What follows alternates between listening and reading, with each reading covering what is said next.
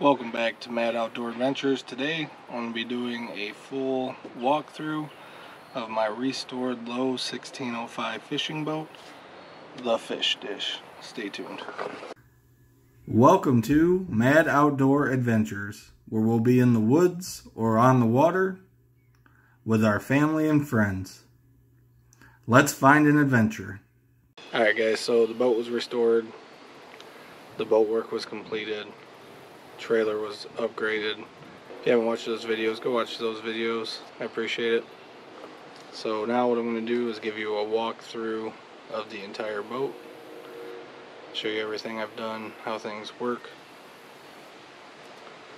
Alright, so we'll start with the outside of the boat, or let's start up front. So as in the trailer video, you saw me upgrade the trailer. New everything, right? New wheel, new actual tires, new winch, new rollers, spray paint, new lights on the sides and the backs, new guide-ons here, lights up top. Now these lights up top are nice because the lights up here, you can see it better. It looks cool. However, I can honestly say I would not recommend these now. On the way, right after I did this whole thing popped off. The instructions say to put one screw in it, but it popped off anyways, so I put another one in it. Now this light just keeps popping right out.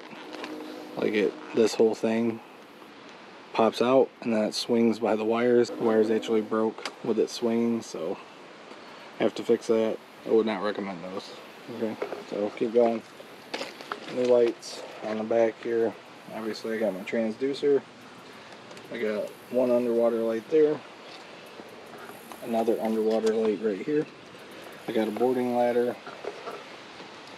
It's a 3-step telescoping ladder here. It does hit this. I kind of like that though, because then as I'm going down the water, like it ain't gonna pop open on me. It does take some push and pull to get it up. Sorry about the wind too, I'll try to edit that noise out. I got a metal license plate holder so it doesn't snap. The other guide on. So the outside of the boat, exterior, still the good old 1997 Lowe Fishing Boat colors. I didn't do anything with that yet. Maybe next year. To be honest with you, I don't know what I want to do with it yet. I don't know if I want to make it like a sweet color pattern or just like paint it camo. So that way I can try to multi-purpose this boat. I don't know what I'm going to do with it yet. But as you saw in that work video, I had to buck these rivets. I put 5200 on it. 5200, you can see it there. It's not the prettiest on the outside, but it's what's on the inside that counts, right? So I'm going to get in the boat and show you around in there. So I guess I'll start in the front of the boat. First thing here is I have this Motor Guide XI3 trolling motor. This trolling motor is a lifesaver. None of my fishing videos would have been possible without it. Spot lock. We used it to troll, get close to the shore so we could bass fish. I have a ram mount trolling motor holder, so that way when I'm going up and down the highway there's not a whole lot of bounce so that it can't break. I got a real cheap drawstring cord on it to put it up and down. On the sides here I have two Railblaza rod holder mounts, so I can put two rod holders off to the sides. I have this receptacle here for my nav light. This is also where I put my Tacticam YOLO sticks or whatever in there to film the fishing. So I have a Lowrance hook, 7 triple shot. This is the original hook. This is not the new version. I have that up front here. That is mounted onto my trolling motor with the Russell Marine Products triple scan trolling motor mount. I highly suggest you get this mount if you're going to do this. I had issues with the other one where it just snapped off and broke. So, alright, I got cleats that I put on here. Alright, to tie off. Up front here, the trolling motor plug. Alright, nothing under there except for wires. This front storage box here. Probably has water in it because it's been raining like a mug here. But anchor, life jackets, safety gear, etc. Floors are all brand new vinyl. I have 3 Bass Pro fishing seats here. Nice high backs, very comfortable. Screw and pedestals. I suggest you get the screw in if you're going to do this yourself. I have a cup holder up here. So now the plastic like cover broke off of that. That's fine because the drink can sit on the floor here, so I don't really need it. Here's my storage box. It's where I put all my lures that I'm going to use that day. Another thing up front that I did not show you is I made custom tool holders. Basically just cut slots so that way it holds the tools like that. So when I'm fishing up front, it's real convenient. Sorry, I don't have a cameraman or a camera woman with me, so this is all self-filming. Hopefully it's not too terrible. I then have the name of the boat, the Fish Dish. You may be asking why the Fish Dish. So all my life I've been a walleye fisherman. I've always wanted a boat with the name Eye Catcher, because hopefully it would have been a nice looking boat and I catch walleye out of it, right? Or like Eye Candy or something like that. But my son, when he was probably 2, 3, just learning how to talk, when we talk about going fishing, he'd always be like, we need to catch fish for a fish dish. So I was like, you know what, I'm naming the boat the Fish Dish. There it is, the Fish Dish. We got a fish on a plate. That fish doesn't look the most appetizing, but it's cool looking. We got a net holder here. It has tool holders on the sides so you can put your pliers, things in there. 2 other seats. Here's the live well. Alright. I riveted a 40-inch ruler on top so we can measure it real quick. In the live well, I have a light so that way for fishing at night we can see what's in here. And then my wife, with her Cricut, also made this for me along with the boat name.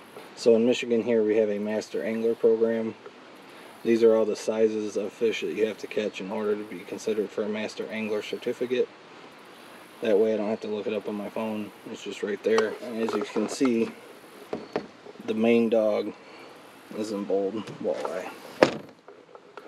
So over here to the console, I have a JBL hook Bluetooth speaker.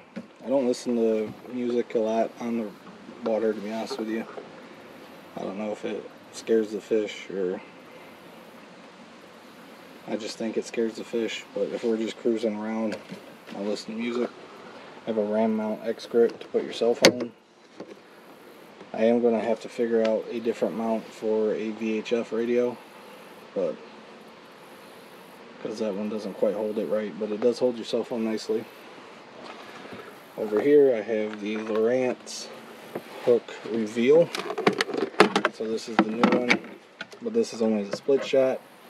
Reason why I got the split shot here is with that long transducer. My Rottweiler likes to run in my boat and break it off, and I'm not paying $150 constantly for new transducers. I have a switch here. So the switch is a 12 volt. It's got USB, and it's got a cigarette lighter that I don't even have hooked up because I don't need it or want it. A voltage rating, and then we have the horn, the bilge pump, navigation lights up front, anchor light, live well light, underwater lights, and then interior lights. I'll show you these here. When I turn the switches on. Obviously the steering wheel, the throttle, ignition. Underneath we have all my beautiful wiring. Alright. The interior lights go all the way around. It's back here. Fire extinguisher. And then we have 2 cup holders on either side. We have our rod holders. These things are amazing. Great for trolling. I also put the rods in it as I'm going down the water. As this boat is obviously not big enough for a rod locker, it does pretty well. I have a 12-gallon gas tank. Right. I have 3 batteries. 1 starting, 1 house, and 1 trolling. I have an onboard battery charger, as well as 3 switches.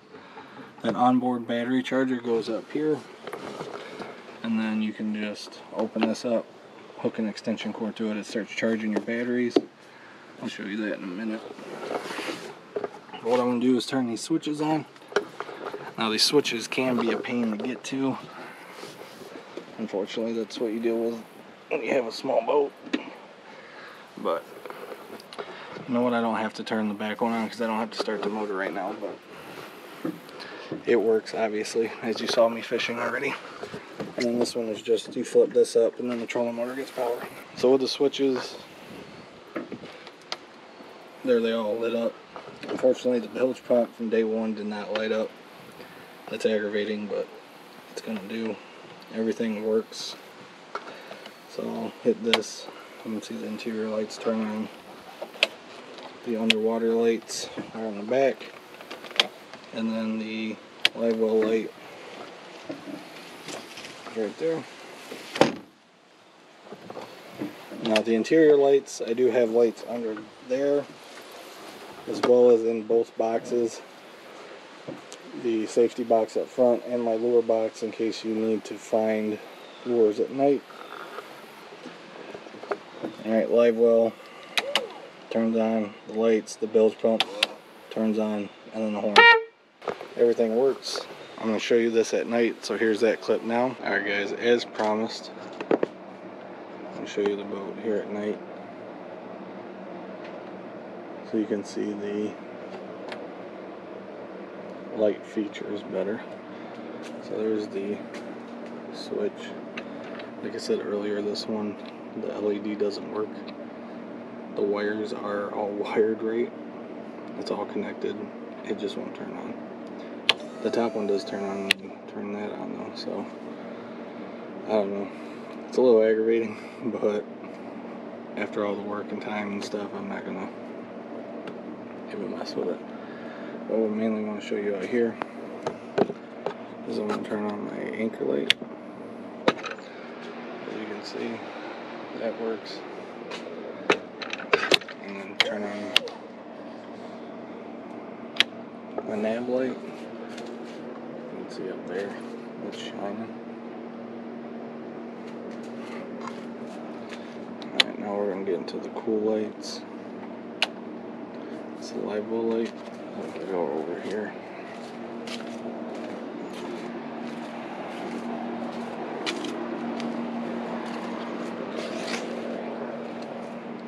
You can see it peeking through. Well, when I lift this up, got a live well light.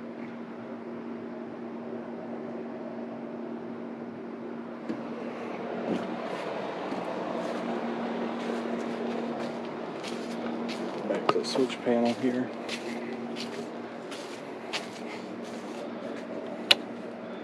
The next light is the underwater lights. This is going to be awesome. This is probably one of my favorite things that I did. All that light in the water lights up the entire back of the boat. It's going to attract microorganisms that attract bait fish that hopefully attract larger fish, crappie fishing, walleye fishing. Should be a blast. And the last thing is the interior lights.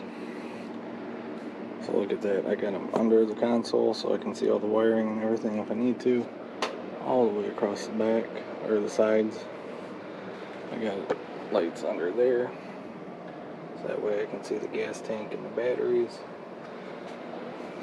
So got lights in this compartment. So you can see the lures you're getting. And I also have lights in the safety compartment here. Try to reach over and open this real quick. Sorry about the bad camera angles there. But that way, if you gotta get into the safety stuff, the anchor, life jackets, flares, etc., etc. It's all there. So that's what I want to show you at night. I think it's pretty cool.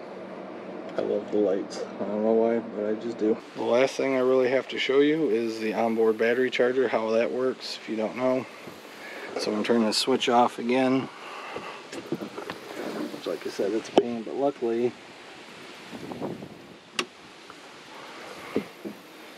I have a son who's got small arms and he's real good at turning switches on. Obviously, the boat wouldn't run without the 40 horse Johnson. And then I want to show you how that onboard battery charger works. So if I take this extension cord that I conveniently already had plugged into the house, magic, right? Plug that guy in here. Once you do that, it gives it power to the onboard battery charger. It's a 3-bank charger, so I charge all 3 batteries. You'll see it'll start going. You see how those lights are red over there? And as it starts charging, it gives you a progress with a green bar that keeps going. So let's see if that does that here in a minute. So now you'll see that it started running for a little bit. You'll see those green lights going. It's telling you it's charging. And then you'll see the red light go through the bars, so that trolling motor is on the 2nd bar. So that one's more dead than the rest out. It just went to the 3rd. That thing and the trolling motor is probably the best thing on this boat as far as functionality goes, as far as usefulness, as far as coolness. Probably the interior lights and the underwater lights, but I think it's a bad little fishing boat, and I'm glad that I restored it and I get to spend time on the water with my family and friends. So that is the full walkthrough of my Lowe 1605 fishing boat, the fish dish. If you liked today's video, give me that thumbs up. If you haven't done so already, please subscribe to our channel. We have a lot more outdoor content coming your way. As always, thanks for watching, and I'll find you on the next adventure.